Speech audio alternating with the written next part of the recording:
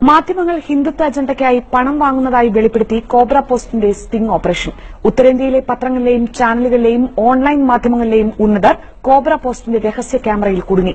കള്ളപ്പണം വരെ ഈ മാധ്യമങ്ങൾ സ്വീകരിക്കുന്നതായും കോബ്ര പോസ്റ്റ് അവകാശപ്പെട്ടു.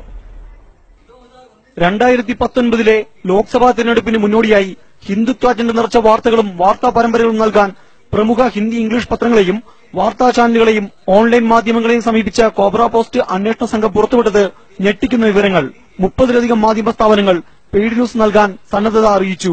6 കോടി മുതൽ 50 കോടി രൂപ വരെയാണ് സ്ഥാപനങ്ങൾ ആവശ്യപ്പെട്ടത്. കള്ളപ്പണമാണെങ്കിലും സ്വീകരിക്കാമെന്ന് സമ്മതിച്ച മാധ്യമ സ്ഥാപനങ്ങളുമുണ്ട്.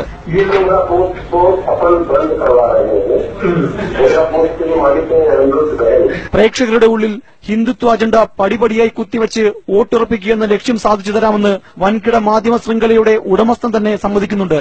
കോൺഗ്രസ് അധ്യക്ഷൻ രാഹുൽ ഗാന്ധി, സമാജ്വാദി പാർട്ടി നേതാവ് അഖിലേഷ് യാദവ്, BSP നേതാവ് മായാവതി എന്നിവരെ വ്യക്തിപരമായി തേജോവധം ചെയ്യുന്ന വാർത്തകൾ സൃഷ്ടിക്കാൻ തയ്യാറായ മാധ്യമ സ്ഥാപനങ്ങൾ പപ്പു തുടങ്ങിയ പരിഹാസവാക്കുകൾ തുടർച്ചയായി ആളുകളിലേക്ക് എത്തിക്കാമെന്നും പറയുന്നു.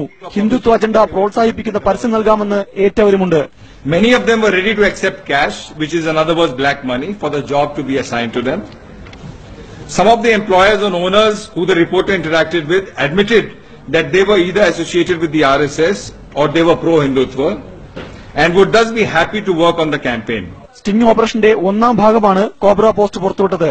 2ാം ഭാഗം ഉടൻ പുറത്തുവിടുമെന്ന് കോബ്ര പോസ്റ്റ് ഉടമ അനിരുദ്ധ ബഹൽ പറഞ്ഞു. മനോരമ ന്യൂസ്, ഡൽഹി.